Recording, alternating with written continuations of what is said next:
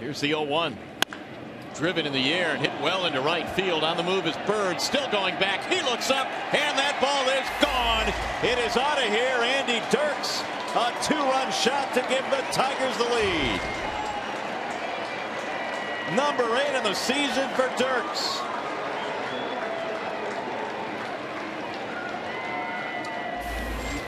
Second 2-run homer of the game for Detroit. First pitch hit and run, and then a little curveball flipped out out of the hand of Dillon Gee, and Andy Dirks. And hit that ball over the right field wall. Tigers now back in the lead.